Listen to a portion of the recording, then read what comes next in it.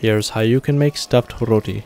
This one is stuffed with dried fenugreek leaves, also known as methi. It has a really nice earthy, nutty flavor, and you can eat it with yogurt. Mix all-purpose and wholemeal wheat flour along with salt, chili powder, and cilantro in a bowl. Slowly incorporate water until the dough comes together and is a bit sticky. Let that rest in the fridge for at least 30 minutes, and then you can make little dough balls.